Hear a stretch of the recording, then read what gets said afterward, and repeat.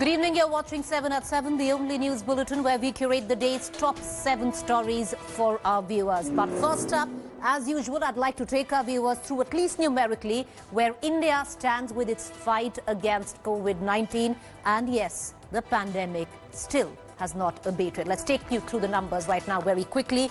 We right now, viewers, stand at 77,06,946 total cases we've seen till now.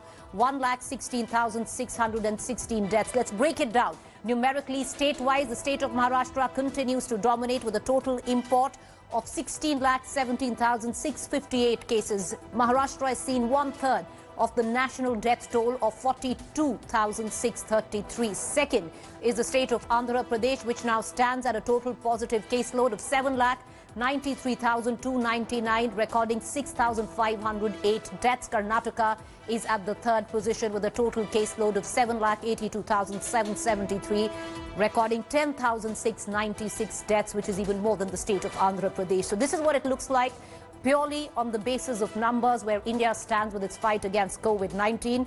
These are the numbers, viewers.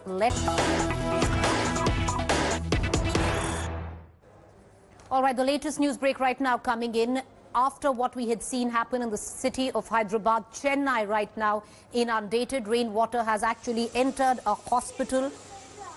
This is the Institute of Child Health in Egmore in Chennai. Shocking visuals coming in of rainwater actually entering this hospital. This is the time of COVID, viewers. This is a hospital and it's a children's specialized hospital. It's a pediatric center.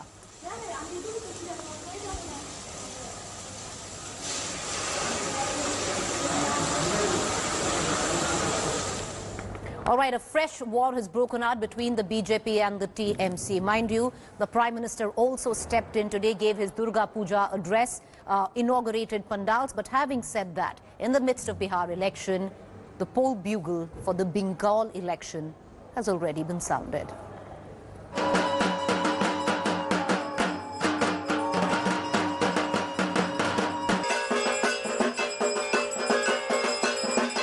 As Bengal marked Mahashashti Day in Pujo, Prime Minister Narendra Modi joined in with a festive message, heavy with political undertones.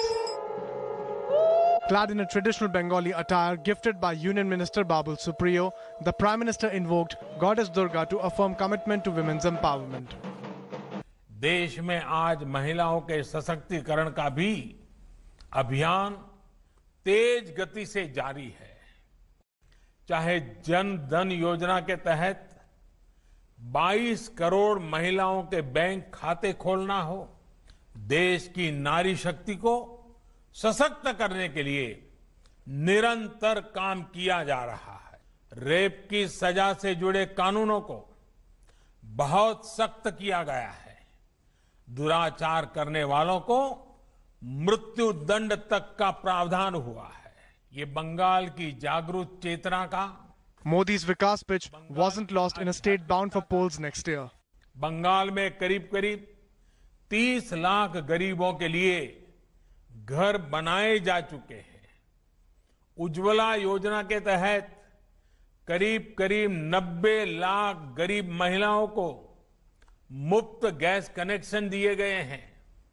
प्रधानमंत्री जनधन योजना के जरिए बंगाल के लगभग 4 करोड़ गरीबों के bank खाते खोले गए हैं। Then came a message cautioning Bengal in letting down its guard in pandemic. इस बार हम सभी कोरोना के संकट के बीच दुर्गा पूजा मना रहे हैं। मां दुर्गा के भक्त, पंडालों के आयोजकों, सबने इस बार अद्भुत संयम दिखाया है।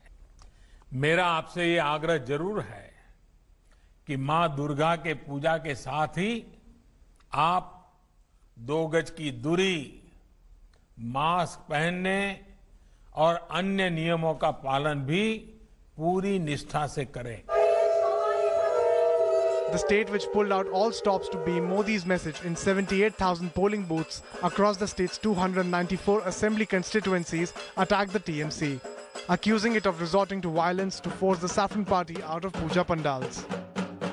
as Bengalis, we were all part of Durga Pujas in some way or the other. But we never got to organize a puja because anywhere we were invited as, you know, to open a Durga Puja. Trinamool through ruckus, they broke places, they cancelled those programs. So I think politicizing Durga Puja is one thing, and getting the political leaders of the political parties to organize a festival is another thing. So it is petty-mindedness, narrow-mindedness. Durga Puja is a religious festival, and you rightly call it socio-cultural. I don't know why you're afraid of using the word religious, but it is the Durga Puja. It has always had an implicit political connotation, and I think we know what the context is in this time of pandemic. TMC has called Modi's Pujo message as a mere publicity stunt aimed at elections. For politics, for publicity of BJP, they utilize expenses incurred no less than 1 lakh crore of rupees. And for Durga Puja, the people of Bengal, not only in Bengal, throughout the country, throughout the world, only lecture. Why don't you do something for Bengal during Puja days? So is this Modi's pure Boogle from a Puja Pandal? With Indrajit Kundu in Kolkata, Bureau Report, India Today. Very rarely do political election manifestos make this much noise that this one has. This one that we're talking about is the manifesto that was released by Nirmala Sitharaman for the BJP in Bihar. What's interesting is that the finance minister promised to provide free COVID vaccines in Bihar while releasing BJP's poll manifesto. Now that sparked a row.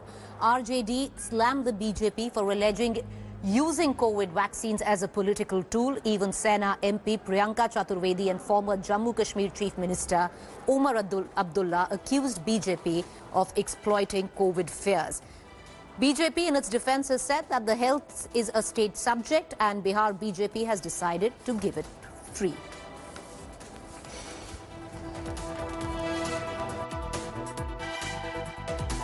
हम इधर promise कर रहे हैं बिहार में हर एक के लिए मुफ्त में वैक्सीन मिल जाएगा। वो हमारे पहला संकल्प पत्र के प्रॉमिस है। भरोसा के साथ बिहार की जनता को हम आश्वासन दिलाना चाहते हैं कि वैक्सीन फ्री में आप सबको मिलेगा। मोदी जी ने तो राष्ट्र संबोधन में कह दिया कि अभी शायद 1 साल तक तो वैक्सीन आने की उम्मीद ही नहीं। भाजपा बार बार झूठ बोलिए, जैसा नीतीश बाबू ने उन्हें बड़का झूठा पार्टी कहा था। पर कोरोना महामारी में देशवासियों और बिहार वासियों का मजाक मत उड़ाइए। All right, but let's just take you back on what's going on in terms of what is the rollout plan once there is a vaccine. Right now, viewers, there is no vaccine to give anyone. But once there is a vaccine, what is the Indian government's rollout plan? Well, they had made it very clear, and let's take you through those steps. The first batch, 3 crore people in high-risk jobs will be vaccinated first. Health workers, army personnel to be vaccinated in first batch. Second batch, people over 50 to be vaccinated. Patients with comorbidities will also be part of the second batch. Electronic vaccine intelligence network, digital health ID to ensure immunization. Vaccine distribution under universal program. Well, this is the centre's rollout plan.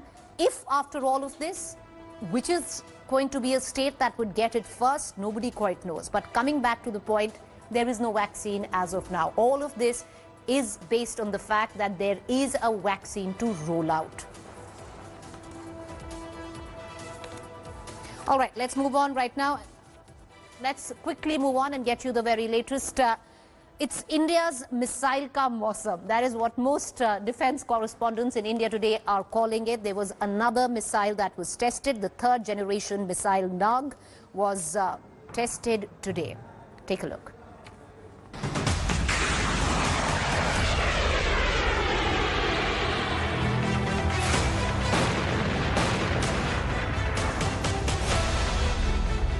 An incredible piece of footage from the hallowed turf of Pokhran.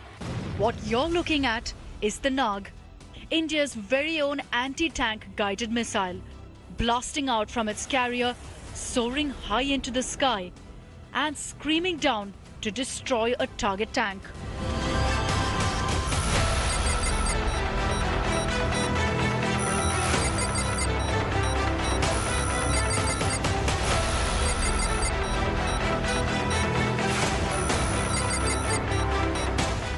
Nag has taken a long time to prove itself. But with this test, the missile has completed its final trial with the Indian Army and is now declared fit for induction and operational service. The final trial by fire you see here was no ordinary one. While it was fired at a small range, the missile can destroy targets out to 7 kilometers.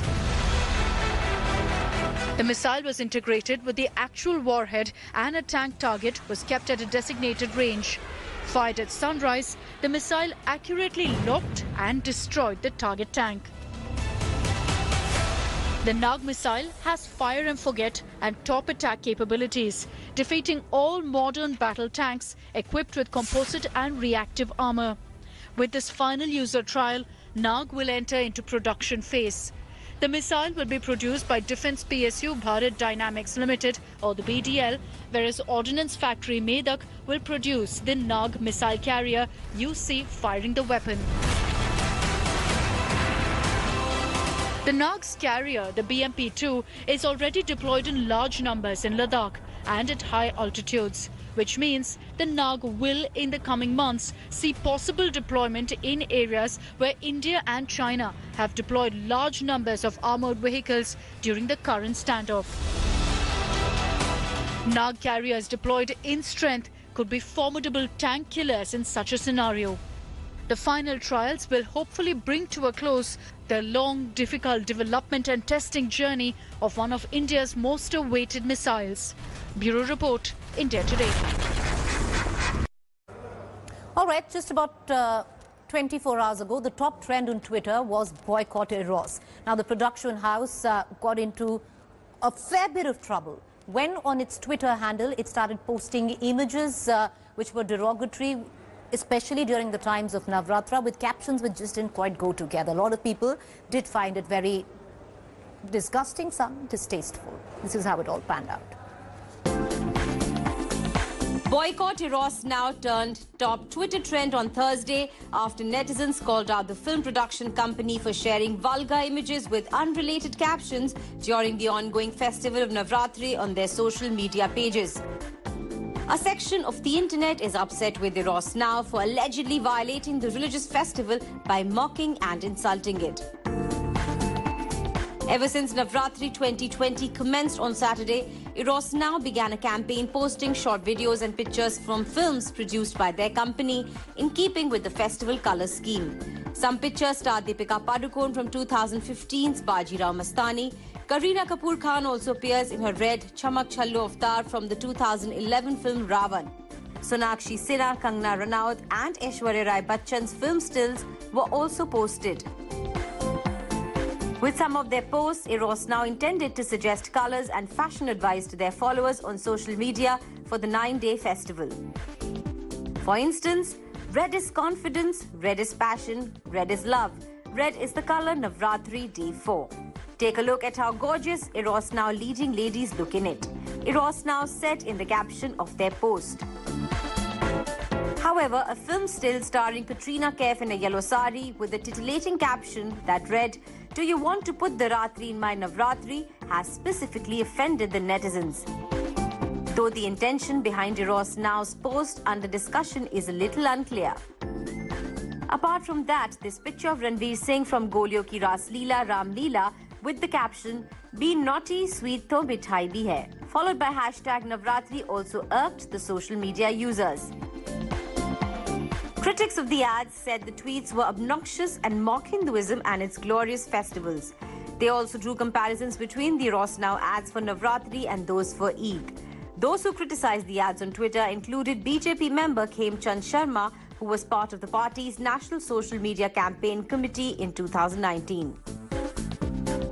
Actor Kangana Ranaut also condemned the campaign on her social media pages through a series of posts and wrote, "We must preserve cinema as a community viewing theatre experience. It's more difficult to enthrall large section of audience than sexualized content for personal viewing.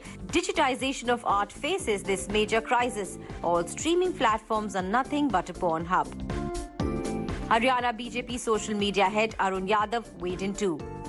However, soon after, streaming platform Eros Now has issued an apology after its Navratri ad campaign ran into rough weather with a section of the social media.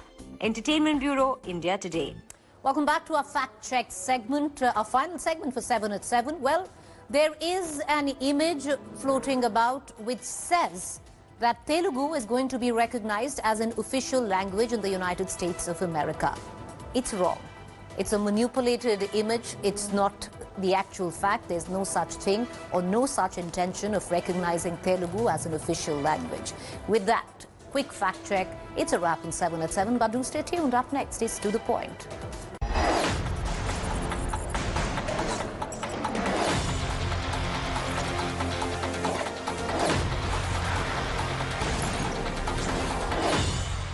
Hi everyone, Preeti Chaudhary here. Hope you like this video. For latest news and analysis, like and subscribe to the India Today YouTube channel. And don't forget to press the bell icon to stay updated. Thank you for watching.